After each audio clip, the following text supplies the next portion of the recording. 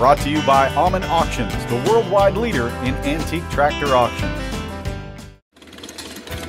Talk about a page out of farming history. Take a look at this bright red beauty. It's a 1938 Farmall F20 with a very rare lister, planter, and cultivator attachments. It's the pride and joy of Craig, Missouri's Jackie Lee Miller, a guy who is full of surprises. They just said I'd never get it running.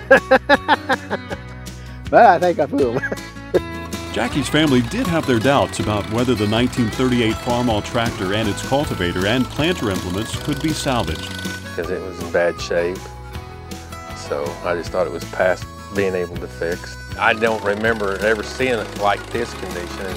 It needed a paint job when I was small. To me, it's probably as good or maybe even better condition than it was when they bought it new.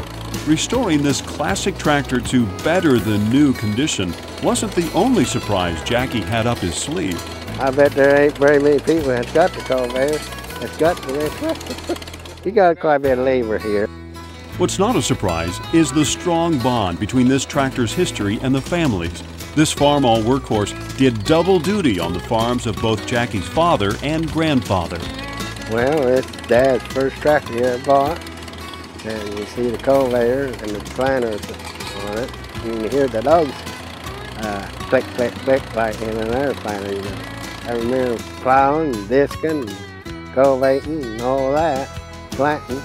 I remember all of that very well. I cultivated a lot of corn in my life with it. It's seen a lot of hard work. And hard work of not just the tractor, but its implements. That's why it's important to Jackie to preserve his family history with a hard-working Farmall tractor, planter, and cultivator. I'm proud of it. That's the reason why I got one.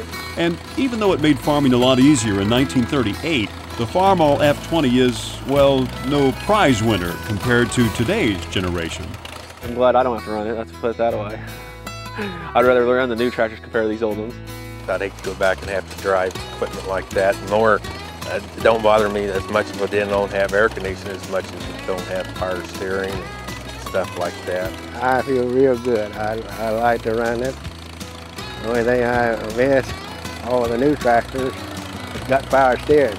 We ain't got power steering on this. But the big old F20 did have its advantages.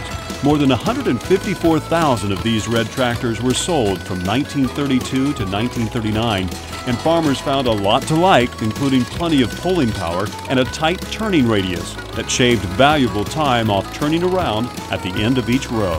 What I like about when we was plowing corn, we didn't have to count the rows and turn into it. I'm coming out of the field, I could turn that square around. I think at the time it was a real good thing. It's just like I suppose things now, you know, I suppose our kids will look at, our grandkids will look at what we tractors now and they'll think, well, you know, we're insane. After many years at a frenzied work pace, Jackie could now spend his time indulging his passions. I'm Jackie Lee Miller, I got classic tractor fever. No doubt, this guy's case of tractor fever is red hot.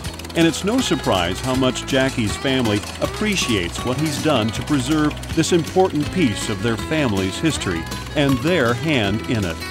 Well, it just makes me happy that he's got to enjoy a few things and he's doing something that he likes and enjoys and getting to spend some time instead of, like my son said, working all the time. He's getting to do something that means something to him and something that he can be proud of that his dad had that he didn't know that we got it fixed up. But I think it just makes him feel good inside to get this accomplished and to pass it on down to his family. So it makes me proud that he fixed it up for pass it on down the generations.